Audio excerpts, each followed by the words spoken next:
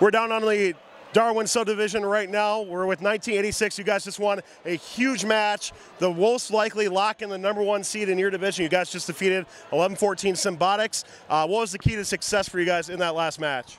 The key to success for us in that last match was putting up our 40 in auto, and we pulled out our auto that we've only done once, where we take off for the middle hopper, and we made it to the middle hopper basically, essentially in auto, while still shooting our renowned KPA in auto, along with 4 rotors. So you guys just got your first regional win just a couple of weeks ago at Seven Rivers that we covered on First Updates Now.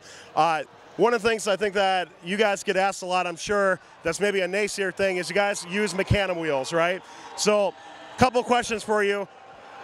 Talk about mecanum a little bit. What was your decision process behind that? And let's talk about 8 mecanum wheels. Why did we go with 8 mecanum wheels on 1986?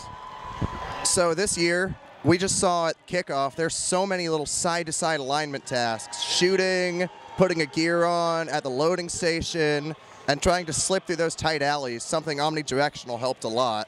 We haven't prototyped a swerve in the past, so we decided to test a mecanum drive and found we liked it. And I'll talk on 8.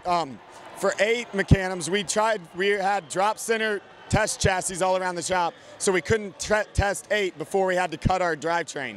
So we cut it where we could do 8 and then take out 4. When we put in 8, we found we had a lot more pushing resistance, better weight distribution, less wear.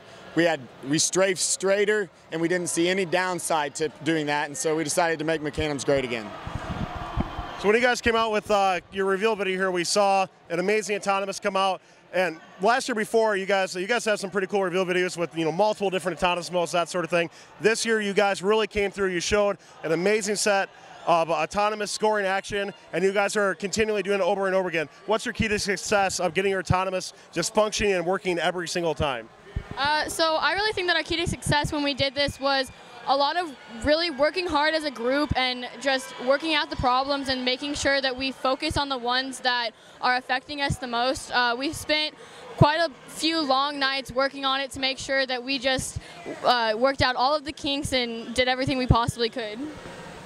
Along with the auto, for our auto, we built our robot for this auto.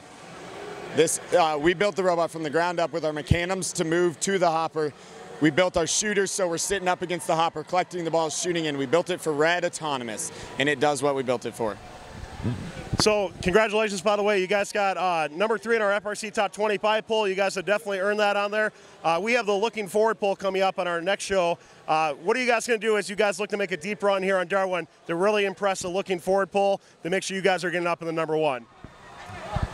We're just going to try and keep doing the things we've done. Hitting those 40 KPA autos is the biggest thing. We want to get those 40 KPA real early in the match so that we can help our partners run gears and help get those 4 rotors. Well, good luck to you guys. We'll look forward to a fantastic run here on Darwood. Good luck with the line selection process tonight. You guys got a lot of decisions to make tonight. We'll see you guys pick tomorrow morning. Good luck, guys. Thank you.